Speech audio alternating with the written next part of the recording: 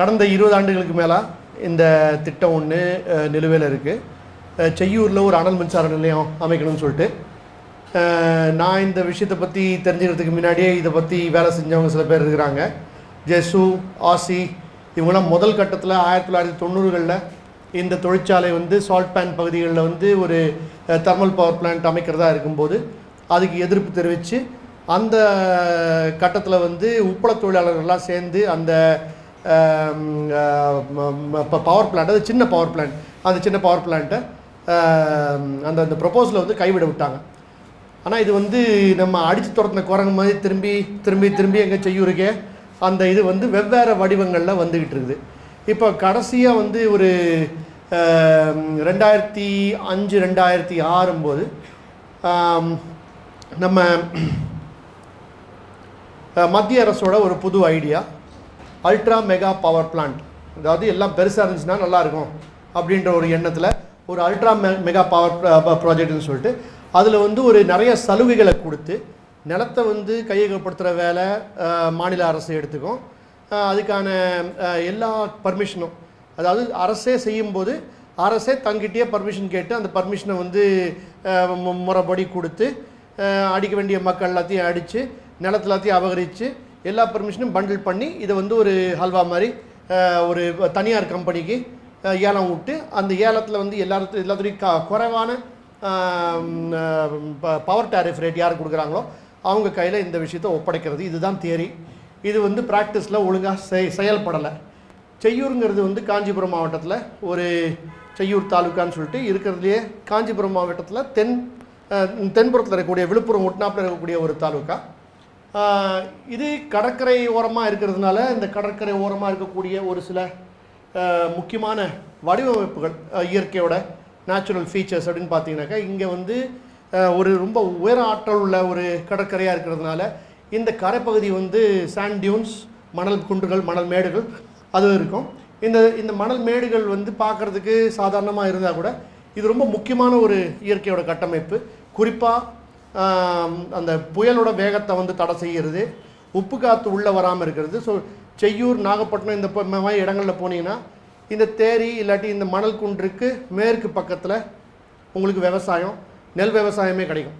ஏன்னா அங்கே நன்னீரும் இருக்கும், அந்த உப்பு காற்றும் உள்ளே வரதுக்கு வாய்ப்பு இல்லாமல் இந்த இது வந்து தடையாக இருக்கும். ரெண்டாவது, இந்த பாலாறு மண் மாதிரி, காவேரி மண் மாதிரி இந்த மண் வந்து தண்ணியை வந்து பிடிச்சி வைக்கும். அது தண்ணியை பிடிச்சி வைக்கிறதுனால உப்பு தண்ணி நிலத்தடி நீருக்குள்ளே உள்ளே வராமல் இருக்கிறதுக்கான ஒரு முக்கியமான ஒரு தடையாக இருக்குது இந்த சாண்ட் டியூன்ஸ். அதே போல் இந்த இடம் அகெயின் தமிழ்நாட்டில் இருக்கக்கூடிய கடற்கரை மாதிரி நிறைய சின்ன ஓடைகள், பெரிய ஓடைகள், பெரிய ஆறுகள் இது வந்து சேரக்கூடிய இடம். ஒரு முகத்வாரம் இருக்கக்கூடிய 2 முகத்வாரத்துக்கு இடையில அமைஞ்சிருக்கிற ஒரு ஊர் தான் செய்யூர். இது வந்து இடக்கழி நாடுன்னு சொல்லுவாங்க. இந்த ஒரு 2 கழிமுகத்துக்கு இடையில இருக்கக்கூடிய நாடு இடக்கழி நாடு, அதுதான் செய்யூர். இதுவும் வந்து ரொம்ப ஒரு இயற்கை ரீதியாகவும் சரி, மீன்பிடிப்பு மீனவர்களோட பொருளாதாரமும் சரி, இது ரொம்ப முக்கியமான இடம். அது மட்டும் இல்லாமல் மழை வெள்ளம் அப்படின்னு வரும்போது சென்னை மாதிரி ஆகாமல் அங்கே குளத்துல இந்த தண்ணி நிரம்பி நிற்கும். உள்நாட்டு நீர்நிலைகள் அப்படின்னு பார்த்தீங்கன்னாக்கா இன்லேண்ட் வாட்டர் பாடிஸ் செய்யூர் தாலுக்காவில் மட்டும் 82 ஏரிகள், அந்த ஒரு தாலுக்காவில் மட்டும். காஞ்சிபுரம், திருவள்ளூர், காஞ்சிபுரம், திருவள்ளூர், ராமநாதபுரம் இங்கே வந்து ஏரிகளோட ஒரு கலாச்சாரம் பண்பாடு உண்டு. இங்கே வந்து கட்டிருக்கிற ஏரிகளில் வந்து வெடால் ஏரின்னு சொல்லிட்டு ஒரு சோழர் காலத்தில் கட்டப்பட்ட ஏரி, அது விரிவாக்கம் செஞ்சு இப்போ வந்து ஒரு இருக்கிறதுலையே பெரிய ஏரியா அங்கே அந்த வெடால் ஏரி தான் இருக்குது. அதுலேயே வந்து ஒரு சிவன் கோயிலும் அந்த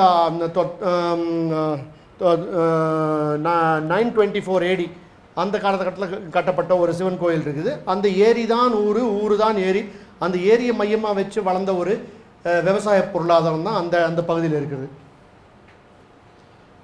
அது மட்டும் இல்லாமல் இந்த டிராபிக்கல் ட்ரை எவர் கிரீன் ஃபாரஸ்ட்னு சொல்லிட்டு நம்ம ஐஐடிக்குள்ளே ஒரு சில இடங்களில் பார்க்கலாம். இங்கே போனீங்கன்னாக்க நம்ம இது வேளச்சேரியிலேருந்து தாம்பரம் போகிற ரூட்டில் ஒரு நன்மங்கலம் ரிசர்வ் ஃபாரஸ்ட், அதுவும் வந்து நம்ம டிராபிக்கல் ட்ரை எவர் கிரீன் ஃபாரஸ்ட். அடர்த்தியான பசுமையாக அதோட இலை வந்து விழாது.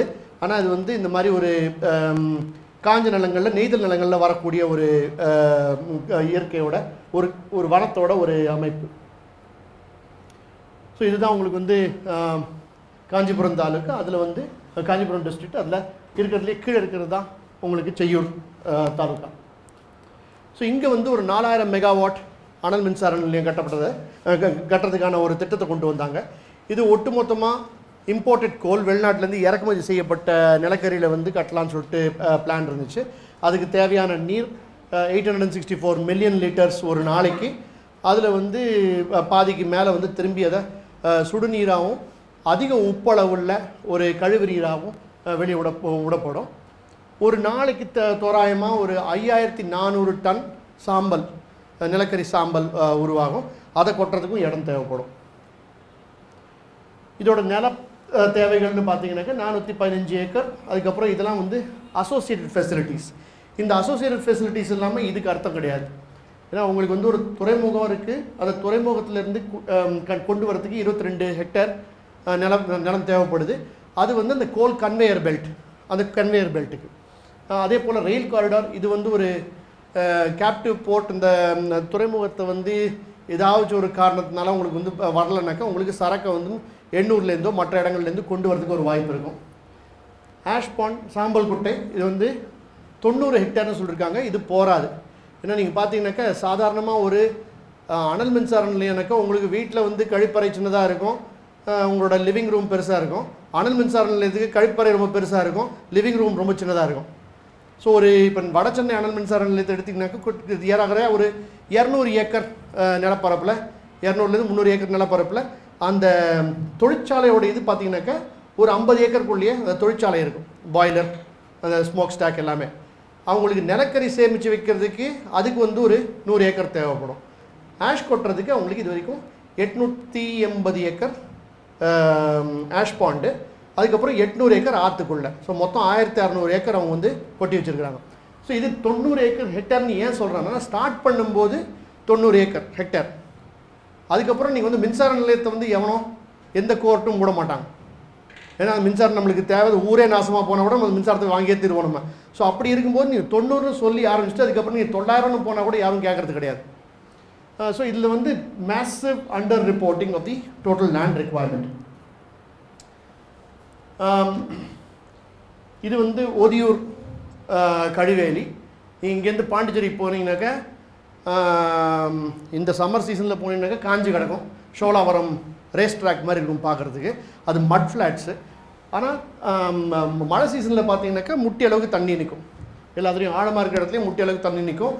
இந்த ஓரங்களில், அதாவது மேற்கு ஓரங்களில் வந்து உப்பளங்கள், டைடல் மட் ஃப்ளாட்ஸ், ஹைலி ப்ரொடக்டிவ். அங்கே வந்து ஒரு ஜனவரி ஃபெப்ரவரி மாதத்தில் வந்து உங்களுக்கு 3000, 4000, 5000 ஃப்ளெமிங்கோஸ், 20,000 டர்ன்ஸ், இந்த மாதிரி வந்து நிறைய பறவைகள் அங்கே வர காரணம் என்னென்னு கேட்டிங்கனாக்கா, அங்கே வந்து அதுக்கு தேவையான உணவு இருக்குது. அந்த உணவு வந்து எடுக்க வரும்போது அதோட கழிவுகள், அந்த பறவையோட கழிவுகள் வந்து அகெயின் அது நியூட்ரிஷனை வந்து திரும்பி உருவாக்கி இதை வந்து ரொம்ப ஒரு வைப்ரண்ட், ஹெல்த்தி, டைனமிக் ஈகோசிஸ்டமாக மாற்றுது. முதல் கட்டத்தில் அவங்க வந்து இந்த இடத்த பார்த்துருப்பாங்க, அக்டோபர் மாதத்தில் பார்த்துருப்பாங்க மழை வரதுக்கு முன்னாடி. பார்த்தோடனே உங்களுக்கு கண்ணில் வந்து வீடே இல்லாத, பனைமரம், வீடு, ஏரி எதுவுமே இல்லாத காஞ்ச நிலம் கடந்த உடனே உங்களுக்கு வந்து ஒரே மனசில் பயங்கர எக்ஸைட் ஆகிட்டாங்க. இங்கே நம்ம வந்து பவர் பிளான்ட்டுக்கு இடம் தேடுறோம், காலியாக ஒரு இடம் கிடைக்குது, யாரும் யூஸ் பண்ண மாட்டேங்கிறாங்க. இதை வந்து ஒரு மதிப்பு கொடுக்குற வழியில் இந்த இடத்துல பண்ணலான்னு சொல்லிட்டு சொல்லும்போது தான் உப்பள தொழிலாளர்கள் மற்றவங்களாம் வந்து இது சாதாரண நிலம் இல்லைங்க, ரொம்ப முக்கியமான புறம்போக்கு, இதில் கை வச்சிங்கனாக்கா நாங்கள் பிரச்சனை பண்ணுவோம் அப்படின்னு சொல்லி இந்த இடத்துல வைக்க வேண்டியதை இப்படி தள்ளி வச்சிட்டான். ஸோ அதுதான் உங்களுக்கு இங்கே வந்திருக்கிற இந்த பவர் பிளான்ட்டு. அதாவது ஒட்டுமொத்தமாக இங்கேருந்து ஓடி தண்ணி இங்கே வரணும், இது வழியாக வெளியே போகணும். அதுக்கு இடையில இங்கே நந்தி மாதிரி உங்களுக்கு ஒரு பவர் பிளான்ட் இப்போ வச்சுருக்காங்க. அதுக்கான துறைமுகத்தோட கன்வேயர் பெல்ட், பவர் பிளான்ட், இதுலேருந்து சாம்பல் வந்து மேடேறி போகும். மேடேறி இங்கே போயிட்டு அப்புறம் மேடை இறங்கி திரும்பி உங்களுக்கு தண்ணிக்கு வரும். ஸோ நான் இப்போ உங்களோட இந்த இடத்தோட ஒரு நேச்சுரல் ஃபீச்சர்ஸ் சொன்னேன். ஆனால் இதில் வந்து இவங்க என்வாயர்மெண்டல் கிளியரன்ஸ் வாங்குறதுக்கு நோ எக்கலாஜிக்கலி சென்சிட்டிவ் ஏரியாஸ் இந்த விசினிட்டி, சாண்டியூன்ஸ் இல்லை, மைக்ரேட்டரி ஸ்பீஷிஸ் இல்லை, நாய் இல்லை, நீ இல்லை, மேங்க்ரோவ்ஸ் இல்லை, எதுவுமே இல்லைன்னு சொல்லிட்டாங்க. விவசாயமும் இல்லைன்னு சொல்லிட்டாங்க. அதாவது காஞ்சிபுரத்தில் விவசாயம் இல்லைன்னு சொல்லி துணிஞ்சு சொல்லக்கூடியது இந்த செய்யணும் கவர்மெண்ட்டுக்கு போடுது. அது டெல்லியிலே உட்காந்து முடிவு பண்ணுவாங்க. அவங்களுக்கு விவசாயம்னா என்னன்னு தெரியுமா, என்னன்னு தெரியாது எனக்கு. ஸோ இதை வச்சுட்டு அவங்க வந்து கிளியரன்ஸ் வாங்கியிருக்காங்க. இது வந்து உங்களுக்கு ரொம்ப கிளியராக தெரியல. ஆனால் நீலக்கடலில் இருக்கிறது எல்லாமே ஏரிகள், நீர்நிலைகள். இந்த சுற்று வட்டாரத்தில் 20 கிலோமீட்டர் இந்த சுற்று வட்டாரத்தில் நீர்நிலைகள் இல்லை அப்படின்னு சொல்லிட்டு அவங்க வந்து அவங்களோட ரிப்போர்ட்டில் ஃபார்ம் 1 இருக்குது இந்த என்வாயர்மெண்டல் இம்பேக்ட் அசஸ்மெண்ட் செய்யும்போது ஃபார்ம் 1 ரிப்போர்ட்டில் வந்து சுற்றி வர உங்களுக்கு இது இருக்கா அது இருக்கான்னு கேட்கணும், எல்லாத்துக்கும் இல்லைன்னு சொல்லணும். அப்போ தான் உங்களுக்கு கிளியரன்ஸ் கொடுப்பான். ஸோ அதுக்கு இது இல்லைன்னு சொல்லிட்டாங்க. சாண்ட் டியூன்ஸ், ஸோ இது வந்து இருக்கிற சாண்ட் டியூன்ஸ் அங்கே போய் பார்த்தா தெரியும். ஆனால் பார்த்து சொல்கிற மாதிரி புரிஞ்சுக்கிற அளவுக்கு அவங்களுக்கு பக்குவம் கிடையாது.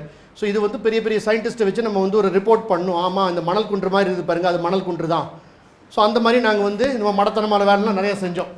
ஒரு இதே அந்த வந்து மீனவர்கள் சொல்லுவாங்க இது மணல் குன்று அப்படின்னு சொன்னதுக்கப்புறம் இன்னொருத்தர் பிஹெச்டி படித்தவர் யாராவது கூப்பிட்டு வச்சுட்டு சார் நீங்களும் அவர் சொல்கிற ஒரு வாட்டி சொல்லுங்கள். அப்புறம் அவர் சொல்லுவார். அதை நாங்கள் இந்த மாதிரி பெரிய ஒரு பேர் கொடுத்து இங்கிலீஷில் community mapping of sand tunes அப்படின்னு சொன்னால் கம்யூனிட்டி மேப்பிங்னாக்க இன்னும் தெம்பாக இருக்கும். அது சொன்ன உடனே அதுக்கு வந்து ஒரு மதிப்பு, அதை வச்சுட்டு நம்ம ஒரு ரிப்போர்ட் பண்ணி இதை ஆதாரமாக ப்ரெசென்ட் பண்ணுவோம். அப்புறம் இதுக்கு வந்து நாங்கள் ஒன்றும் வேலை செய்ய தேவையில்லை. பேரன் லேண்ட், அதாவது இது வந்து ஒரு தரிசு நிலம், இங்கே வந்து விவசாயம் இல்லைன்னு சொன்னாங்க. ஆனால் அரசாங்கத்தோட என்வாயர்மெண்டல் கிளியரன்ஸ் கொடுக்கும்போது அந்த கிளியரன்ஸில் மினிஸ்ட்ரி ஆஃப் என்வாயர்மெண்ட் பாவம் தெரியாதனமாக இது மாதிரி 80% of the land is agricultural land the project side. அதாவது கையகப்படுத்துகிற நிலத்துலேயே 82% வந்து விவசாய நிலம்னு சொல்லிட்டு என்வாயர்மெண்ட் கிளியரன்ஸ்லேயே கொடுத்துருக்காங்க. அதே போல் அங்கே நிறைய பறவைகள் இருக்கும். ஆனால் இதை பற்றி அங்கே வந்து மீனவர்களுக்கு பறவைனாக்க அது இந்த கலர் பறவை அந்த கலர் பறவைன்னு சொல்லுவாங்களே தவிர அது உங்களுக்கு பயன்பட்டால் சொல்லுவாங்க. ஸோ இது வந்து நாங்கள் பாம்பே நேச்சுரல் ஹிஸ்ட்ரி சொசைட்டின்னு சொல்லிட்டு அவங்க வந்து பறவைகளை பற்றியும் சரி விலங்குகளை பற்றியும் நிறையா வேலை செய்கிறவங்க. அவங்கள கூப்பிட்டு ஒரு நாள் சர்வே பண்ணாங்க. அந்த ஒரு நாள் சர்வேல 77 ஸ்பீஷீஸ் ஆஃப் வாட்டர் ஃபவுல், அதாவது நீர் பறவைகள் வந்து 77 வகையானது. அதில் 8 வந்து என்டேஞ்சர்ட் பேர்ட்ஸ். ஸோ அப்போ அவங்க வந்து அவங்களோட ரெக்கமெண்டேஷன் கொடுத்தது இந்த மாதிரி ரீலோகேட் பண்ணுங்க. அவங்க ரீலோகேட் ஏன்னு சொன்னாக்கே இது வேண்டான்னு சொன்னால் உடனே எல்லாம் குதிப்பாங்க, நீ வந்து ஆன்டி இண்டஸ்ட்ரி இதுன்னு சொல்லிட்டு வேறு எங்கேயாச்சும் இன்னொரு இடத்துல இளிச்சம் இருக்கிற ஒரு ஊரில் கொண்டு போய் வைங்க அப்படின்னு சொல்லிட்டு ரெக்கமெண்டேஷன் கொடுத்து முடிச்சிட்டாங்க. ஆனால் இது டிக்ளேர் தி ஏரியாஸ் ஈகோ சென்சிட்டிவ். இது தாவரங்கள் பற்றி, அந்த இடத்துல வந்து எளிதாக பாதிக்கக்கூடிய தாவரங்கள் எதுவும் கிடையாது, ரேர் பிளான்ட்ஸும் கிடையாதுன்னு சொல்லிட்டு அந்த இடத்துல பார்த்தீங்கன்னாக்கா உங்களுக்கு tune vegetation very special category of vegetation. அது வந்து ஒரு கோஸ்டல் வெஜிடேஷனில் ஒரு ஸ்பெசிஃபிக். ஸோ உங்களுக்கு இதில் வந்து ஒரே ஒரு, அதாவது இந்த கோஸ்ட்லேருந்து 6 கிலோமீட்டர் வரதுக்குள்ளே உங்களுக்கு சால்ட் வாட்டர்லேருந்து ஃப்ரெஷ் வாட்டர் கிரடேஷன் வந்துடும். So all the lakh systems எல்லாமே ஃப்ரெஷ் வாட்டர் சிஸ்டம்ஸ். இந்த பக்கம் கிழக்கு பக்கம் உங்களுக்கு சால்ட் வாட்டர், எஸ்டரி வந்து பிராக்கிஷ் வாட்டர். இடையில உங்களுக்கு 2 தேரி, 2 சாண்ட் டியூன்ஸ். ஒன்று ரொம்ப பழைய சாண்ட் டியூன், அது வந்து வஞ்சி மேடும்பாங்க. அந்த வஞ்சி மேடு நீங்கள் சேட்டலைட்லேயே பார்த்தோன்னாக்கா உங்களுக்கு தெரியும். அதில் வந்து கிட்டத்தட்ட ஒரு 25 மீட்டர் 30 மீட்டர் வரைக்கும் அந்த ஹைட், இந்த சாண்ட் டியூன்ஸோட ஹைட் இருக்கும். ரொம்ப பழைய டியூன்ஸ் அது. கிழக்கு பக்கம் போனீங்கன்னாக்கா உங்களுக்கு ஃப்ரெஷ் டியூன்ஸ், புது டியூன்ஸ். நடுவில் வந்து பக்கியம் கெனால். ஸோ பக்கியம் கெனால் கட்டின பிறகு வளர்ந்த மணல் மேடுகள். இது எல்லாத்தையும் தாவரங்கள் பார்த்தீங்கன்னாக்கா வெவ்வேறு விதமாக இருக்கும். அடுத்தது உங்களுக்கு இந்த ட்ராபிக்கல் ட்ரை எவர்கிரீன் ஃபாரஸ்ட் இருக்குது, சதர்ன் ஸ்க்ரப் ஜங்கல் இருக்குது. இவ்வளோ வகையான வன இடங்கள் இருக்கிற ஒரு இடத்துல வந்து எந்த விதமான ஒரு என்டேஞ்சர்ட் பிளான்ட் ஸ்பீஷீஸ் எதுவும் இல்லைன்னு சொன்னாங்க.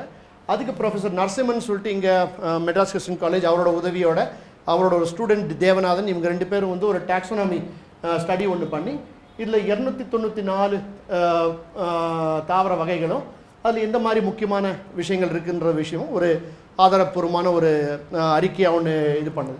இது ஒவ்வொன்றுத்தையும் நம்ம சொல்லும்போது இந்த மாதிரி இதில் ஒரு தவறு இருக்குது, உங்களோட டெக்ளரேஷன்ஸை தவறு இருக்குது, இந்த டெக்ளரேஷன்ஸை தவறு இருக்கிறதுக்கான ஆதாரத்தை நாங்கள் திரட்டிருக்கிறோம், இந்த ஆதாரத்தை வச்சு உங்களோட இன்வெஸ்ட்மெண்ட்டை இன்னும் அதிகமாக ரிஸ்க் ஆக்கக்கூடிய ஒரு பணியில் நாங்கள் இறங்க போகிறோன்றது ஒவ்வொரு ப்ரெஸ் கான்ஃபரன்ஸையும் நம்ம சொல்கிறது இதுதான். இதோட குறிக்கோள் என்னன்னாக்கா நீங்கள் இங்கே வந்து இந்த இஏஎன் அடிப்படையில் இங்கே ஒன்றுமே இல்லைன்னு சொல்லிட்டு வந்தீங்கன்னாக்கா இதெல்லாம் ஆவணப்படுத்தப்பட்டது. அதுக்கப்புறம் நாங்கள் கேட்போம் இந்த தாவரம் எங்கே போச்சு, அந்த பறவை எங்கே போச்சுன்னு கேட்போம். அதுக்கு நீங்கள் பதில் சொல்லணும் அப்படின்ற ஒரு தியரட்டிக்கல் ஆஸ்பெக்டில் போனோம். இது வந்து உங்களுக்கு இந்த தொழிற்சாலையில் நிலக்கரியை வந்து எரிக்கும் போது வெறும் சாம்பலும் சல்ஃபர் டை ஆக்சைடும் மட்டும்தான் வரும்னு சொல்லிட்டு அரசோட நம்பிக்கை. ஆனால் சாதாரணமாக ஒரு நிலக்கரி இதுக்குள்ளே நிறைய ட்ரேஸ் எலிமெண்ட்ஸ் இருக்கும். இது போன arsenic, cadmium, chromium, let, antimony, strontium, uranium, mercury, இது போல் நிறையா இது ட்ரேஸ் லெவல்ஸில் இருக்கும். ஸோ ஒரு நாள் மின்சார உற்பத்திக்கு எவ்வளோ கிலோ இந்த மெட்டல்ஸ் வெளியே வரும்ன்றது ரொம்ப ஈஸியாக கணக்கு போட்டுடலாம். அந்த பர்டிகுலர் கோல் உங்கள் இந்தோனேஷியாலேருந்து கோல் வருதுன்னா அந்த கோலில் வந்து உங்களுக்கு ஈயத்தோட அளவு எவ்வளோன்னு சொல்லிட்டு பார்த்தீங்கன்னாக்கா ஒரு நாளைக்கு 5400 கிலோகிராம், 10,000 டன் எரிக்கிறாங்கனாக்கா அவ்வளோ கிலோகிராம் இந்த இது விஷயங்கள் வரும் அப்படின்றதும் வெளிப்படுத்தினது. இது ஹைட்ரலாஜிக்கல் இம்பேக்ட்ஸ். இதுவும் வந்து நிறையா பூச்சாண்டி வேலை. எப்படின்னு கேட்டிங்கனாக்கா, அங்கே போயிட்டு விவசாயிகள்கிட்ட போய் கேட்டோம்னாக்கா, இந்த மேட்லேருந்து தண்ணி இப்படி இறங்கி இந்த ஏரிக்கு வரும், இந்த ஏரிக்கு அந்த மேட்லேருந்து வராது இப்படின்னு சொல்லிட்டு அவங்க ஃபுல்லாக தகவல் சொல்லுவாங்க. எல்லா தகவலும் அவங்கள்ட்ட இருக்கும். ஆனால் அது ஹைட்ராலஜின்னு சொல்லும்போது அது தனி மதிப்பு. அப்போ அந்த இது வந்து நாங்கள் இந்த அந்த பகுதி விவசாயிகளை விட்டு இந்த ஏரிகள்லேருந்து தண்ணி வடியக்கூடிய வழிகளை பார்த்து இந்த சிவப்பு கலரில் போட்டிருக்கிறது எல்லாமே எய்தர் ஃப்ளை ஆஷ் இல்லாட்டி பவர் பிளான்ட். இந்த பவர் பிளான்ட் இல்லாட்டி ஃப்ளை ஆஷ் ஏரியாவை தொடக்கூடிய எந்த நீர் ஓட்டமும் மாசடையும். அப்போ அந்த மாசடைந்த நீர் கடைசியாக வந்து சேரக்கூடிய இடம் இதுதான். ஏன்னா இது உங்களோட வாட்டர் ஷெட். இதுக்குள்ளே பெய்யக்கூடிய ஒவ்வொரு துளியும் மண்ணுக்குள்ளே போகாத நீர் ஓடி வரும். ஓடி வந்தால் இங்கே எங்கே பெஞ்சாலும் சரி இது வழியாக தான் வெளியே வந்தாகணும். ஸோ அப்போ உங்களுக்கு கடைசியாக இது வந்து ஒரு ரிசர்வாயர் மாதிரி மாறுது. ஸோ அதில் இந்த பகுதியிலேருந்து வரக்கூடிய, அதாவது தென்மேற்கு பகுதியிலேருந்து வரக்கூடிய எல்லா நீரோட்டமும் உங்களுக்கு ஒதியூர் லகூனில் வரும். இது ரொம்ப தெளிவாக அவங்களோட ஒரு அறிவியல் மூலமாகவே நிரூபிக்க முடியுது. ஸோ இதில் நீங்கள் பார்த்தீங்கன்னா இதுதான் நான் சொன்ன இந்த பழைய தேரி, ரொம்ப ஒரு ஓல்டான ஒரு தேரி. இது புது சாண்டியூன்ஸ். இந்த சாண்டியூன்ஸ் சிஆர்செட் ஏரியாக்குள்ளே இருக்குது, 500 மீட்டருக்குள்ளே. இது வந்து 2.5 கிலோமீட்டர் 3 கிலோமீட்டர் தூரத்தில் இருக்குது. ஆனால் இவங்க வந்து இந்த தொழிற்சாலையிலேருந்து தண்ணி இங்கே போகும்னு சொல்லிட்டு முதல் யாரோ சொல்லியிருப்பாங்க. ஏன்னா அதான் கரெக்டு. இது நீங்கள் பார்த்தீங்கன்னா தொழிற்சாலையிலேருந்து வெளியே வரக்கூடிய கழிவுநீர் ஒன்றும் பண்ணாமல் இருந்ததுன்னா இப்படி போகும். ஆனால் இதுக்குள்ளே போகும்னு சொன்னானாக்கா அவனுக்கு பர்மிஷன் கிடைக்காது. அதனால் அவன் என்ன பண்ணுறான்னா, இதுக்குள்ளே போகாது, இங்கேருந்து நாங்கள் வந்து கால்வா வெட்டுவோம். இந்த கால்வா இங்கேருந்து திருப்பதி மலை ஏறுற மாதிரி 2 மேட்டை ஏறி இறங்கி ஈசிஆரை தாண்டி அதுக்கப்புறம் கடலுக்குள்ளே போய் சேரணும். இங்கேருந்து இவ்வளோ தூரம் வெறும் மண் தான். அந்த மண்ணில் வந்து நீங்கள் போட்டை வந்து 3 நாளைக்கு வச்சுருந்தாங்க, போட்டை மூடிடும் மண். ஸோ அந்த மாதிரி இடத்துல ஒரு கால்வா வெட்டி தண்ணி விட போகிறாங்க. ஆனால் அப்படி பண்ணாங்கனாக்கா உங்களுக்கு will be disrupting drainage, massive disruption. So அந்த விஷயமும் நம்ம வந்து எடுத்து காட்டுறோம். இது விட்டுடலாம். இதுக்கு ஒட்டினாப்லேயே இது ஒரு அல்ட்ரா மெகா பவர் ப்ராஜெக்ட். அப்போ வந்து அல்ட்ரா யூஎம்பிபினாக்க மன்மோகன் சிங் ரொம்ப சந்தோஷமாயிட்டு இங்கே ஒரு யூஎம்பிபி அங்கே ஒரு யூஎம்பிபின்னு சொல்லிட்டு இது வந்து மரக்காணம் இங்கேருந்து 10 கிலோமீட்டர் தூரத்தில் 2வது 4000 megawatt super critical thermal power பிளான்ட்னு சொல்லிட்டு ஒன்று 4000 மெகாவாட்ஸுக்கு பிளான் பண்ணுறாங்க இந்த இடத்துல. அது தவிர இதெல்லாம் அந்த பகுதியில் இருக்கக்கூடிய தொழிற்சாலைகள். சரி, ஸோ இதில் நான் இன்றைக்கி பேச வேண்டியது என்னன்னாக்கா, இந்த ஃபைனான்ஷியல் ரிஸ்க்ஸ் அந்த இதை வந்து நம்ம எப்படி யூஸ் பண்ணோம்னு சொல்லிட்டு. யூஸ் பண்ணி அதை வச்சு ரொம்ப கிழிச்சோன்னு சொல்லிட்டு ஒன்றும் கிடையாது, யூஸ் பண்ணோம். அது எப்படி பண்ணோன்னு கேட்டிங்கன்னா, இதில் மெயினாக வந்து இப்போது இதில் வரக்கூடியது இந்த பேக்கேஜை வந்து ஃபுல்லாக ஒரு பேக்கேஜ் ஆக்கிட்டு ஏலத்துக்கு விடுவாங்க. ஸோ அது ஏலக்காரங்களுக்கு அது அட்ராக்டிவாக இருக்கணும்.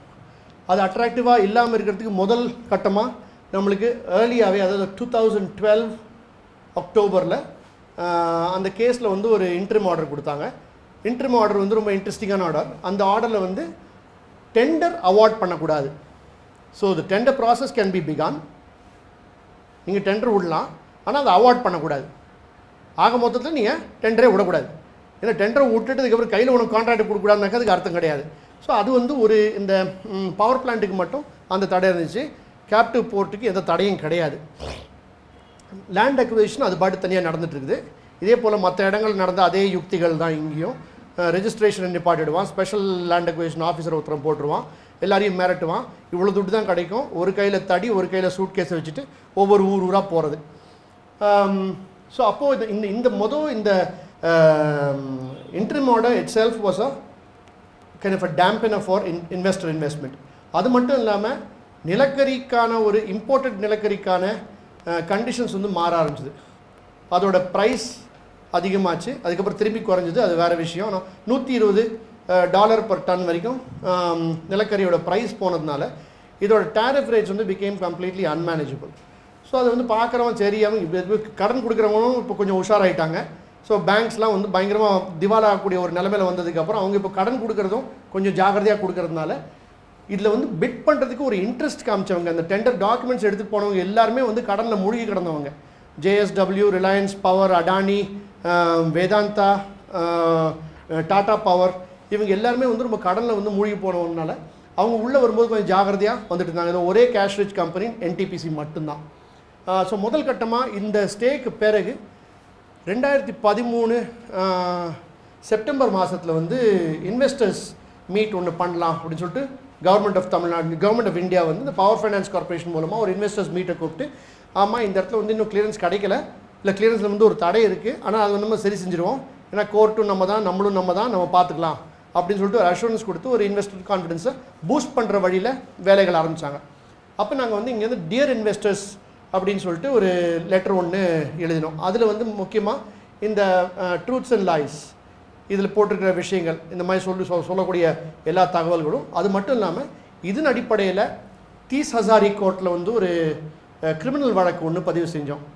பவர் ஃபைனான்ஸ் கார்பரேஷனுக்கு எதிராக, இங்கே coastal Tamil Nadu power limited local இதுக்கு எதிராக, அப்புறம் மினிஸ்ட்ரி ஆஃப் என்வாயர்மெண்ட் அஃபிஷியல்ஸ் இதை வந்து இந்த பொய் தகவலின் அடிப்படையில் என்வாயர்மெண்ட் கிளியரன்ஸ் கொடுத்த ஆட்கள் மேலே புகார் ஒன்று கொடுத்து அதை பதிவு செஞ்சோம். அது பதிவு செஞ்சதுக்கு காரணம் அது வந்து நம்ம ஜெயிக்கணும்னு கிடையாது. ஒரு கிரிமினல் கேஸ் ஒன்று இருந்துச்சுனாக்க அந்த கிரிமினல் கேஸ் வந்து எக்ஸ்டிங்விஷ் பண்ண முடியாது. ஸோ நீங்கள் வந்து கடன் வாங்கியிருக்கீங்கனாக்கா கடன் நீங்கள் பேச்சுவார்த்தை பண்ணி முடிச்சிடலாம். இந்த கிரிமினல் கேஸ் இருந்துச்சுனாக்கா அந்த சிடிஎன்பிஎல் அந்த coastal Tamil Nadu power limited as a legal entity, as a legal person, அந்த பர்சன் மேலே ஒரு கிரிமினல் கேஸ் இருக்குது. It will survive an acquisition, போபாலில் நடந்த மாதிரி. அப்போ அந்த தொந்தரவு வந்து ஒரு 2 வாட்டி யோசிக்கக்கூடிய ஒரு விஷயமா ஆக்கும். அந்த ஒரு நம்பிக்கையில் அந்த கேஸ் போட்டது. அது 2012 போட்டது. 2018 ஒரு படி முன்னாடி மூவ் ஆயிடுது. அது என்னன்னாக்கா இப்போது 4 ஜட்ஜு மாறிட்டாங்க. இப்போ புதுசாக வந்த ஜட்ஜு வந்து சரின்னு சொல்லிட்டு ஒரு 30,000 இன்ஸ்பெக்டரை விட்டு, ஸ்டேஷன் இன்ஸ்பெக்டரை விட்டு ஒரு விசாரணை பண்ண சொல்லியிருக்காரு. அந்த விசாரணையில் இந்த குற்றச்சாட்டுகளுக்கு பிரைமா ஃபேசி எதுவும் ஆதாரம் உண்டா அப்படின்னு சொல்லிட்டு பார்க்க சொல்லியிருக்காரு. That's a very good positive move as far as we are concerned.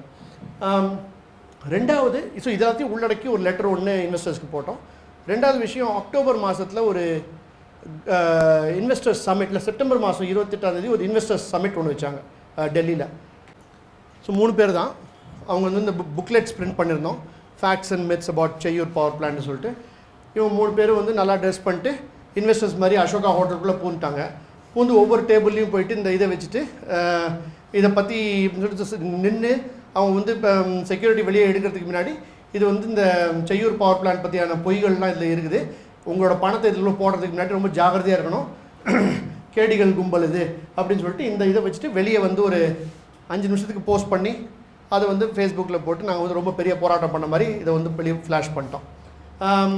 இந்த குரூப்பில் இந்த மீட்டிங்கில் வந்து 15 அக்டோபர் நடந்துச்சுது. 23 அக்டோபர் செய்யூருக்கு ஒரு டெலிகேஷன் ஆஃப் இன்வெஸ்டர்ஸ் இவங்களை கூப்பிட்டு வரலான்னு சொல்லிட்டு பிளான் பண்ணிருந்தாங்க. அது ரகசியமாக பண்ண பிளானாக நான் இந்த உள்ள ஆட்கள் இருந்ததுனால நம்மளுக்கு தெரிய வந்துச்சு. ஸோ செய்யூரில் அவங்களுக்கு ரிசப்ஷன் பார்ட்டி ஒன்று வச்சா இன்வெஸ்டர்ஸ் வந்து ரொம்ப ஈஸியாக பயந்துருவாங்கன்னு சொல்லிட்டு அங்கே வந்து மீனவர்கள்லாம் சேர்ந்து கருப்பொடி போராட்டம், அந்த பக்கத்தில் விவசாயிகளும் அங்கே வந்து மறியல் மாதிரி பண்ணலான்னு சொல்லிட்டு பிளான் இருந்துச்சு. அந்த மறியல் போராட்டம் வந்து நடக்க முடியல. போலீஸ் வந்து தடி எடுத்த உடனே எல்லாம் ஓட்டாங்க. மீனவ சமுதாயம் இந்த சைடில் வந்து எல்லாம் ஃபுல்லாக கருப்பொடி போட்டு ஒரு பெரிய போராட்டம் செஞ்சாங்க. போராட்டம் செஞ்சு இவங்கெல்லாம் வந்து பார்த்துட்டு திரும்பி போகும்போது வண்டியை கெராவ் பண்ணாங்க. அப்புறம் எஸ்பிலாம் வந்து இறங்கிட்டு அவர் மீனவர்களை வந்து அடிக்க வர்ற மாதிரி ரெடியாக வந்ததுக்கப்புறம் இவங்க வந்து ரொம்ப ஆவேசப்பட்டு பொம்பளைலாம் கூப்பிடுங்கடான்னு சொன்னோடனே எஸ்பி ஓடிட்டார் அங்கேருந்து. ஸோ அதோட அந்த இது முடிஞ்சிச்சு. ஆனால் அதில் வந்து நல்ல கவரேஜும் வந்துச்சு. இந்த மாதிரி ஒரு எதிர்ப்பு ரொம்ப கடுமையாக இருக்குது. நிலக்கையகப்படுத்துகிற விஷயத்துலேயும் வந்து சிக்கல்கள் ஏற்படும். ஸோ இந்த இன்வெஸ்டர்ஸ்க்கு ஒரு ரிஸ்க் வந்து கண்ணால் பார்க்க முடிஞ்சிச்சு. 2014 இது ஒரு இந்த international energy institute for energy economics and financial analysis அப்படின்னு சொல்லிட்டு யூஎஸில் ஒஹாயோவில் ஒரு இயக்கம் ஒன்று இருக்குது. அந்த குரூப்போடு சேர்ந்து ஒரு financial analysis of the Cheyyur power plant, இவங்க வந்து வெளியிலேருந்து இறக்குமதி செய்யக்கூடிய நிலக்கரியை வச்சு மின்சாரம் உற்பத்தி செஞ்சோம்னா தமிழ்நாட்டுக்கு அதாவது தமிழ்நாடு கன்சியூமர்ஸ்க்கு எந்த அளவுக்கு பாதிப்பு ஏற்படும். ஸோ அப்போ அதில் வந்து நம்ம பார்க்கும்போது ஒரு யூனிட்டுக்கு first year of operation, that is 2021 first year of operation சொல்லிட்டு அசியூம் பண்ணோம்னா ₹4.99 பர் யூனிட்.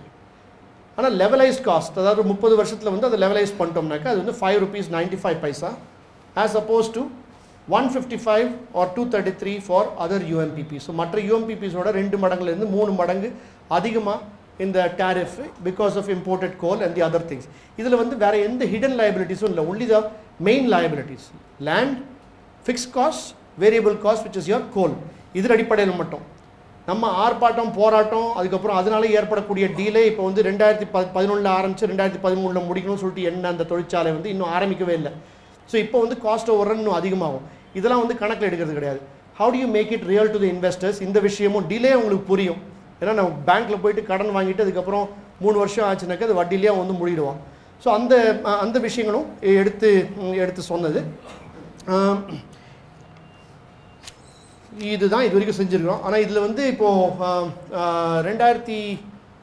பியூஷ் கோயல் வந்த பிறகு 2014 2015க்கு பிறகு இந்த இம்போர்ட்டட் கோலோட ப்ரைஸஸ் கீழே வந்துச்சு. ஒரு $60 to $50 வரைக்கும் கோல் game down to $50 a ton. above.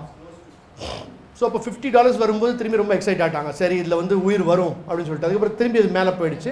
ஆனால் அந்த $50-60 இருக்கும்போது கூட நாங்கள் வந்து இந்த டேரிஃப் காஸ்ட்டை கனெக்ட் பண்ணி பார்க்கும்போது it was ப்ரொஹிபிட்டிவ்லி expensive, particularly in comparison with other coal-fired power plants that are currently operating and in comparison with solar and wind.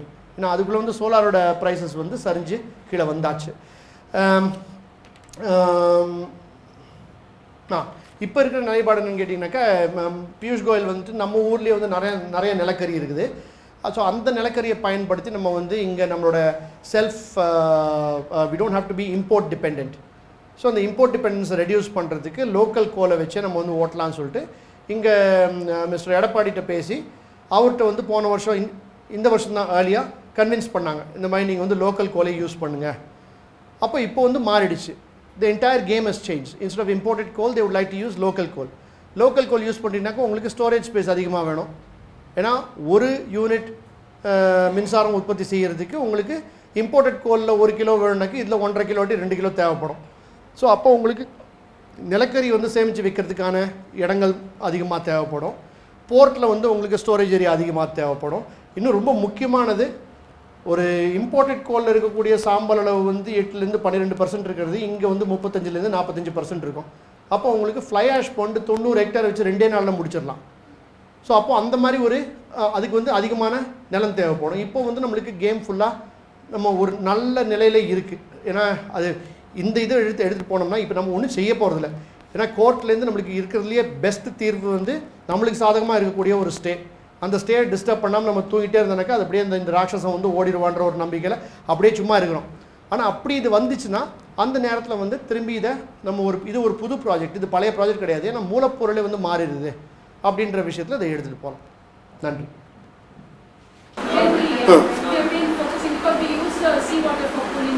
Sea water and also transport of coal.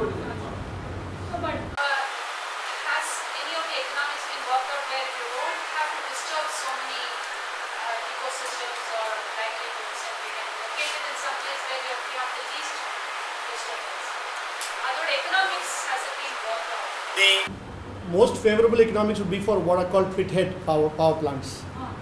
But those economics are extremely perverted and vulgar economics, which don't take into consideration a whole range of other disturbances. The economics don't take, they don't have any, they don't apportion any cost for culture. They don't oppose any cost for traditions or other forms of non-monetized, uses of the ecosystem. So அந்த economic ஆர்குமெண்ட்டில் நம்ம போனோம்னாக்க கண்டிப்பாக நம்ம தோல்வி அடைவோம். ஏன்னா அது வந்து அதை செய்கிறவங்களுக்கு வந்து நீங்கள் பேசுகிற பாணி புரியாது, அவங்களோட பாணியில் அவங்க பண்ணுவாங்க.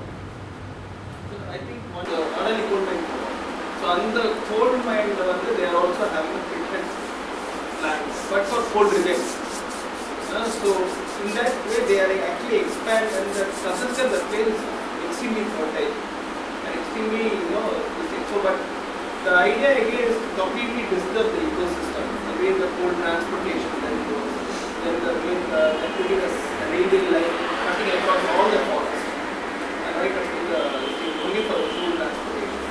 No, but strangely enough, they also took the EC in parts. They first took the EC for the mines, yeah. Then they took it for the washery, and then finally the plant. So if it is all in the same location, it's an integrated project, they should take it together because the impact will be... But have that and then can't you reject the EC for that doesn't make sense. And also I think the cost of transportation, I think better to have power plants near centers. That's why the Cheyyur is making economic sense. No, whether you are transporting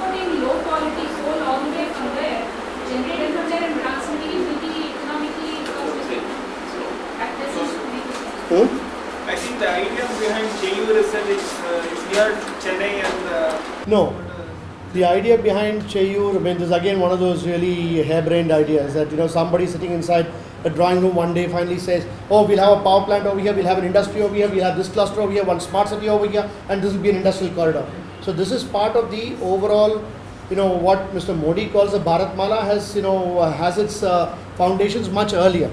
So here it was from Chennai to Kanyakumari, an unbroken industrial corridor is what they're looking at.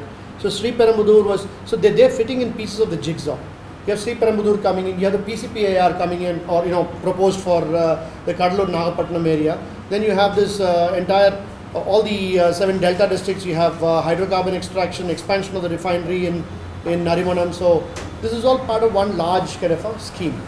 But in this, what really does not make any economic sense is captive ports. Captive ports are extremely expensive to maintain.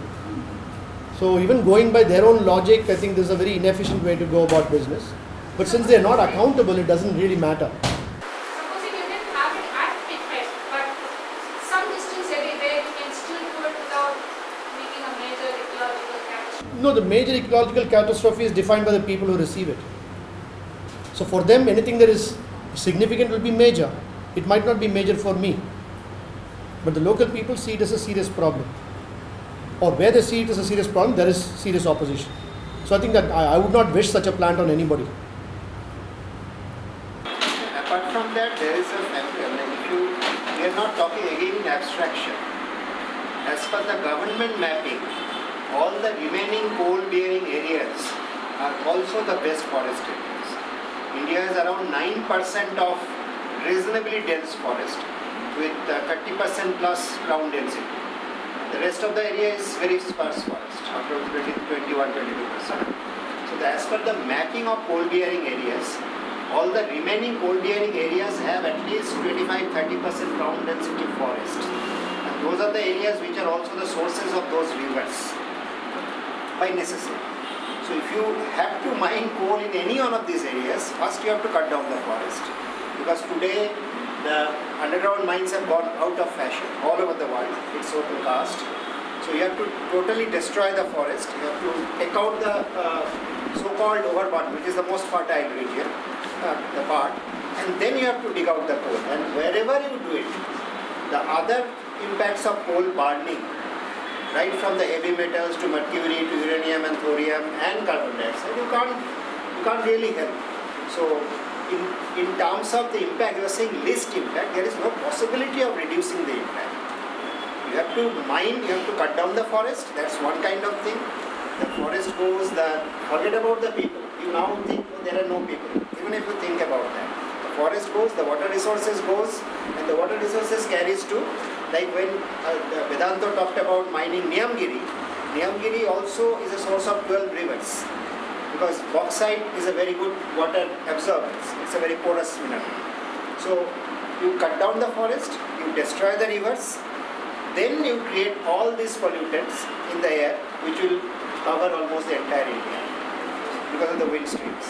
So I think there is no reasonable way you can reduce the impact or reduce the impact substantially. There's no other way. But the established framework, there are vested interests, they don't want to shift from this regime to the other regime. So how do we tackle that? No, I think the vested interest is not something external. We are the vested interest. I mean, because we're talking about a change from coal to renewable, it is not as if, you know, you will run this world with Katadis and solar. Your consumption is inherently unsustainable. So how do you drive an unsustainable world with renewable energy? You cannot do it. We will fail on that also. In fact, we are already seeing those fault lines. In Ramnath, there is a place called Kamudi, where Adani has built a 640 megawatt solar power plant. They require some 20 lakh liters. Doesn't seem to be much. I mean, compared to a thermal power plant, it is nothing. But 20 lakh liters coming from a water scarce area. There is already a conflict. You're drilling deep bores in order to clean the solar power plants so that we can do this. So I think that there is what we are, I don't know that we have that kind of time to appreciate and let it sink in, but there is and also what do we do otherwise, because we are so used to these bad habits. And all of us, the people who are criticizing and the people who are being criticized, are part of the same culture. So that there I think is a bigger trouble than if there was really a vested interest out there that I can say, okay, you change that guy and things change, that would be a different thing. But I think it's also a matter of our culture. So it is a far more challenging than even what you presented. Yeah, I mean, you can't make the world change its ways of doing things in a short span. There are forces that will compel us, because if you are not able to do something which nature allows you, ultimately you have to change. Yeah, so you either have a planned slowdown, or you have a crash. You have only those two options. And the idea about a planned slowdown is not at all sexy. Nobody gets it. So people actually like a crash, probably. It's more dramatic. You can make money off that. But that's what the discussion about the transition is. As we discussed earlier, transition is not just from coal to solar. Transition is also from a high energy and intensity society. Transition is also of the people who got impacted. So those 7-8 factors have to be all acted on. That's what we discussed before lunch.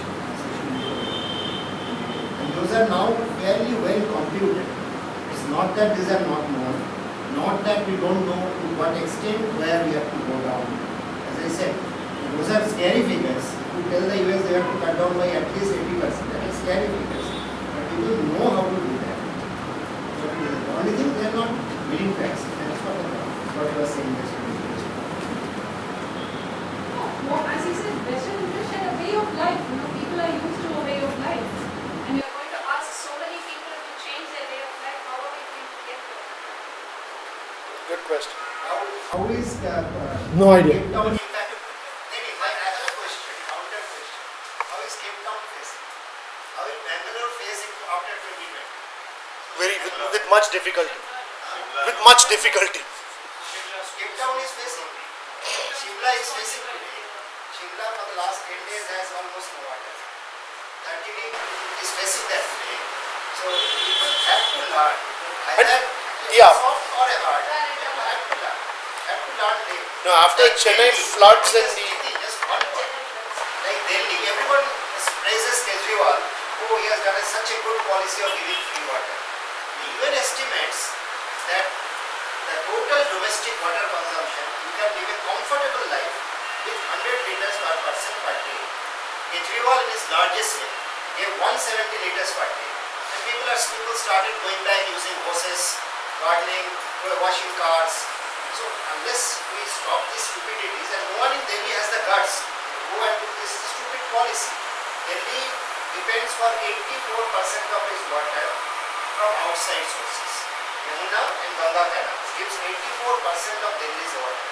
Delhi is giving a 170 liters per person free. Is this a populist policy? But is this a sane intelligent policy or a stupidity? So nobody has the guts. People are happy. Delhi people are very happy. We can fill our bathtubs. So it's not that our way of life, we are changing our way of life to accommodate more luxury consumption. So why can't we do that in the other way?